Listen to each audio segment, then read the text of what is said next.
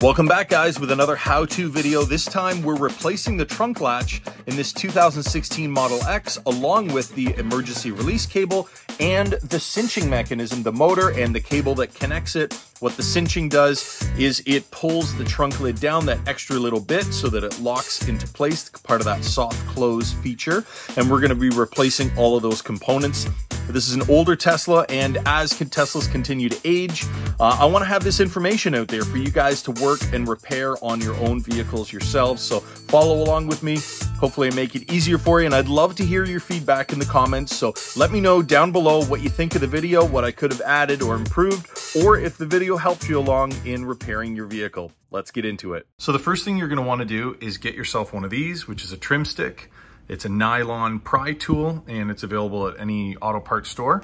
And I've just started popping these out. These are all pop clips that are all along here. You're gonna work your way around, and I've got one last one here in the middle.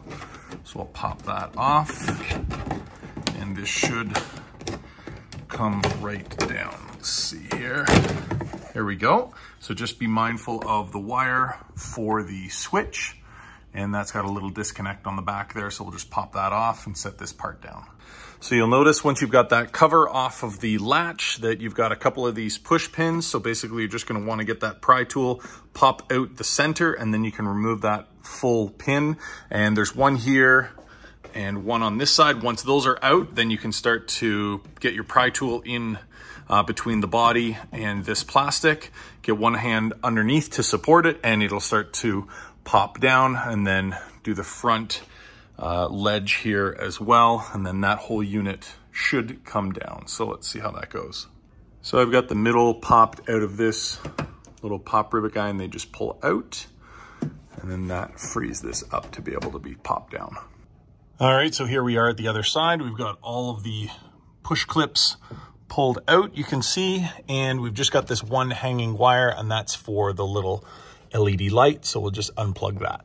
So the other thing you're going to want to do is unplug this plug right here, and then we'll get unbolting this. So here's that motor that we removed, and this end was snapped off inside the door, so that's not a good sign. Okay, so these latch bolts are number 27 torque, so we're going to remove this. All right, so what we're looking at is the emergency release for the door here. So on top of here, there's some tape with some sticky goo. So you got to remove that and unhook the cable to be able to feed it back through here. And then that will allow us to get the latch free. So we've got that removed. Hang on to this plastic piece here. Do not lose this. We're going to feed the cable back through.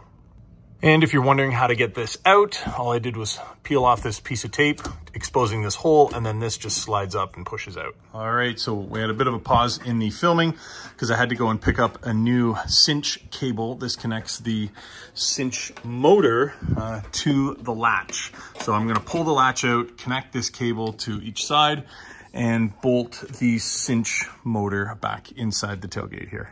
All right, so removing the old cable from the cinch motor here, this guy slides upwards.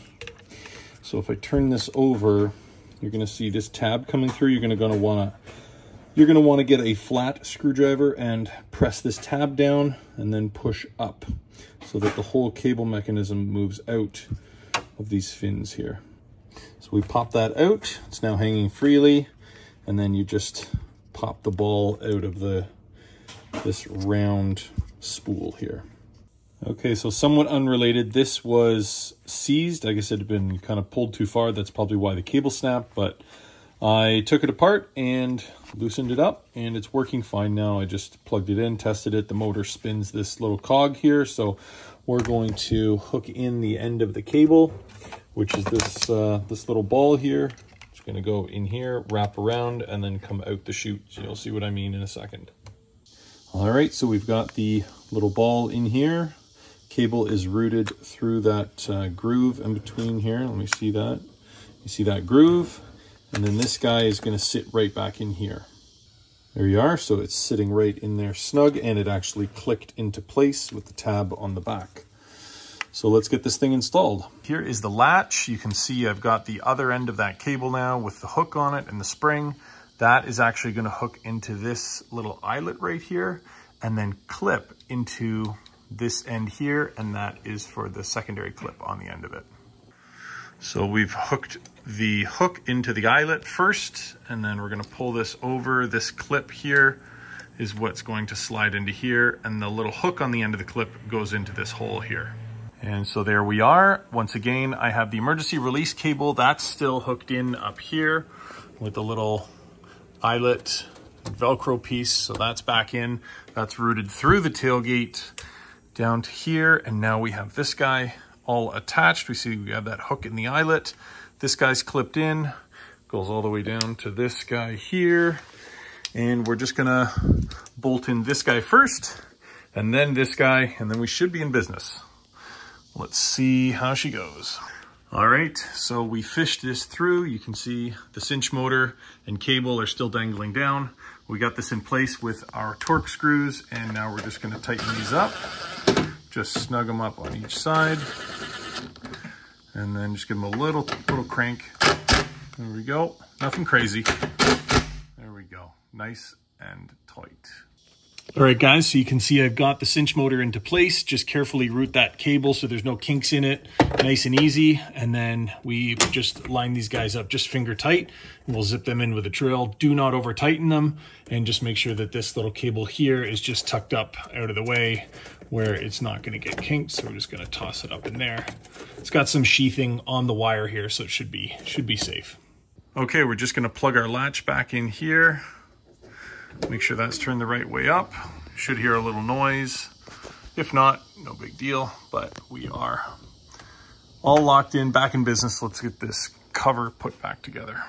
Just a little side note, you may find when you remove this cover that some of the clip metal spring pieces come off. So just get yourself some needle nose pliers and carefully remove them. All right, and we just push them back onto these tabs here, and then they'll clip in. So once you've inspected the panel, make sure all the pins are straight, all the push clips are lined up, ready to go. These little gold things are all hooked back on. Then just carefully line it up, start at the top edge and work your way down. Also, do not forget to plug in this light. Otherwise, it'll be very difficult to do it with this little hole here. So plug in the light first.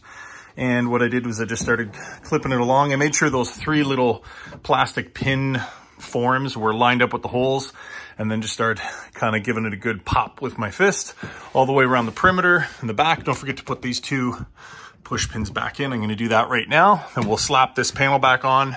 Of course, we're going to plug in the power button as well. All right, so we've got this bottom panel back on. It's all popped into place. We plugged in the button. First thing you do, press this button and hold it. When the gate is in the full open position, you heard that beeping. We've reprogrammed it to tell that it is open and at its maximum height. Okay, so we manually closed it. We are going to open it now. Let's see if it works. Beautiful. It's opening part way because we're in the garage. So let's close it and see if that cinching mechanism works and the new latch. Here we go, moment of truth. Yeah, baby. Gotta love that OG power spoiler. Thanks a lot for following along, guys. You now know how to replace the cinching motor, the cinching cable, and the latch in a Model X.